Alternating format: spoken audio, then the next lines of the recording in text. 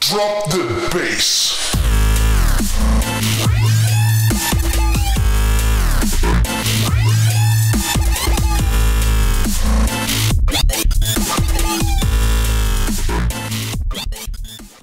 Hey guys, what's up? It's Nick here. I'm showing you. It's not really a tutorial on how to make sounds, but I don't really like doing this, but I figured out how to do it, so I'm gonna show you guys how to do it. I figured it out by myself too, so it took a while, but I'm gonna show you guys how to convert KSD files into Native Instruments Massive files, so you can actually use them if you have to use Native Instruments Massive files. So I'm gonna do that right now. The website I'm at right now is record.org patches plugin massive. You can search it all you want, and I have a thing here that I downloaded, and I'm going to show you guys how to do this. It may be really sloppy. I'm sorry. Just follow the steps. Okay. First, if you have a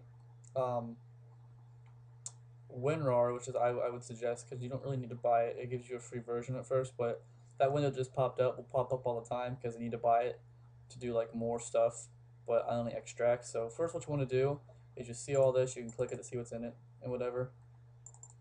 But there's a lot of stuff in this one.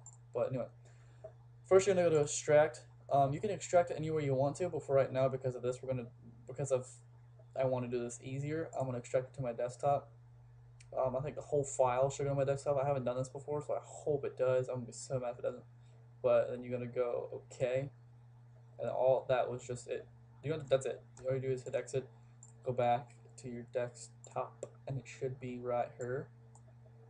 There it is, and you open it, and you'll see that they're all. If you guys know what Native Instruments Massive things look like, they have a little emblem inside of here, and it says Native Instrument. It says NMSV file, and it says KSD.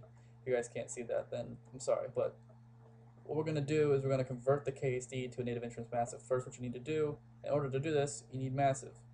I'm going to use just this, the thing they give you whenever you download it. I'm just going to open this up. I'm not going to use my software. So open this, and then go to File, go down to KSD Batch Convert. So by the way, I don't use files that aren't mine. Like, I don't use sounds that are not mine because I feel like that's cheating in music. So every sound you hear in my music is mine, but I'm just doing this for people who don't know how to do this and don't want to have to spend time making their sounds. But you're going to go down and find that, which should be right here. And then you're going to go to this and click OK. It's going to ask you to choose different location for converted files, question mark. You go to yes. So open this back up. You click make new folder. First, click on desktop. Go up there and click desktop, and then go down and make new folder. It'll say new folder. Go down to rename. I'm gonna rename it the same thing basically. It's Amplex 2010 Massive Dub Pack, and then I'm gonna put NMSV. I don't know if that really is how it changes it or converts it, but I think it's just Massive doing it. I put that so I know which one's which. And then you go to OK, and it converts all of them. And if you looked up here in the corner, you saw it just pop up right there. It says successfully converted 115 files. Go to OK. You're gonna minimize. You go to new folder, which apparently was not named for some reason. And then here's all of them. They all change from looking like that with nothing in there to being KSD to turning into come on looking like that and turning into Native Instruments Massive files. So in order to test them, I'm going to close out of this. I'm actually going to change the freaking name of this. Amplex Dib. It's going to do that. It's not what it's called. It's Amplex. I don't care. I'm going to pull up my Native Instruments Massive stuff. It should be in here somewhere. It's not. It's not good. Let's go to Documents. Let's find this crap. Let's go to Massive. Let's go to Sounds. Let's take this and drag it all up in this. That's right here. That's the wrong one. Yes, it is. Get out of here. Take that one.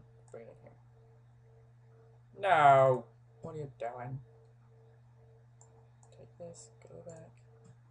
I'm a dork. Come on. Thank you. Exit. Gonna pull up my massive right here. Gonna go open sound and go to how you would invert a sound. Go to sounds, go to Apex dub, and there's all of this. Everything and now you can turn it all into what you want to do. It's not very, do this one, sure.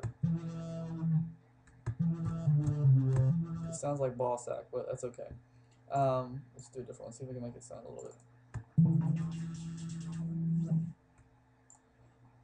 I don't know, I'm not going to use probably any of these. I'm just going to delete this. Yeah, I'm definitely going to delete these. But, I don't know, I might have...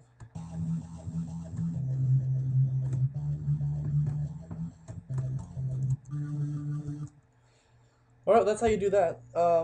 I'd recommend not doing it. I'm just letting you know how to do it. So, that's how you do that. Thank you guys for watching. If you have any questions, then rewatch the video, because I'm not going to make another one, because I don't ever do this and never use these.